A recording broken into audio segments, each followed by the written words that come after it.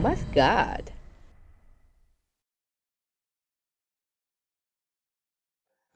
Hello guys, welcome to today's video, which is going to be very short about how to write a linear function when given a graph.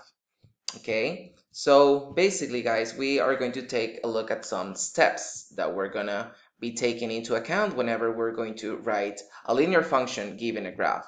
The first one is that we're gonna find the slope and identify b, right? So in this case, for example, we have the graph on the left. We're gonna see that b is going to be always our y-intercept. So in this case, b is going to be equal to 50. And then we're gonna find our slope. Now remember that the formula of the slope is y2 minus y1 divided by x2 minus x1. And you can choose any 2 points that you want to in order to find that.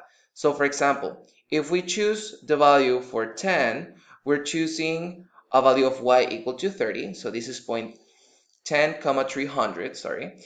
And then we can choose the value of 0, 50, which we see here. Then our slope is going to be 300 minus 50 divided by 10 minus 0, which is going to be 250 divided by 10, and that is going to be a value of 25. So now that we have found our slope, we can actually go into the step number 2, which is again rewriting the linear equation. You have to remember that the linear equation is going to be equal to y equals mx plus b.